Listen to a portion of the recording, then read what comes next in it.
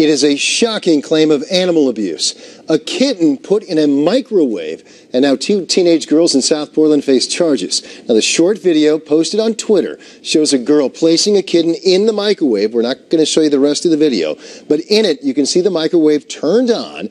Then it cuts to another shot showing the door open again, the kitten scrambling to get out. CBS 13's Lexi O'Connor joins us live in the studio with the story, the charges, and Lexi, how this kitten is doing as well. Well, Greg, amazingly, this kitten survived and is safe at an animal shelter getting care. Now, it's not clear from the video or from police how long this kitten may have been in the microwave, but authorities say they've seen enough, and the girls now face animal cruelty charges. So this is Miracle. Miracle, renamed by the Animal Refuge League today, is safe and appears to be doing well. The vet will do a complete checkup, but she's eating normally. She's seems to be in fine shape, as you can see.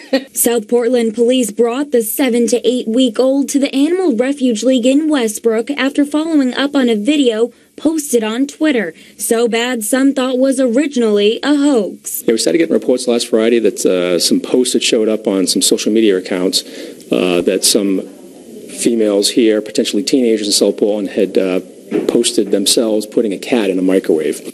Lieutenant Frank Clark with South Portland Police confirming they do believe it happened, charging two 15-year-old girls with animal cruelty today. The case is now being sent to the Cumberland County District Attorney's Office to determine the next step. They have prosecutors that specialize in juvenile prosecutions, and they'll follow up on this information and evidence and determine what the appropriate charges are and what the appropriate disposition of this case will be. As for the kitten, the Animal Refuge League says Miracle won't be returning to that home, but will be staying at the shelter until she's ready for adoption. After we get her spayed, she'll be able to go up for adoption. It's just she's a little underweight for what we'd like to spay her, so we're just going to let her get a tiny bit bigger, and then she'll be able to get spayed.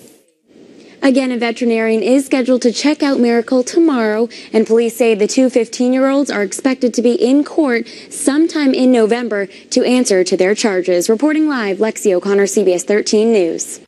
Yeah.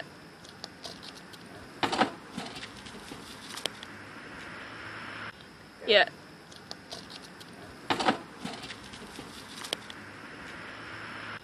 Yeah.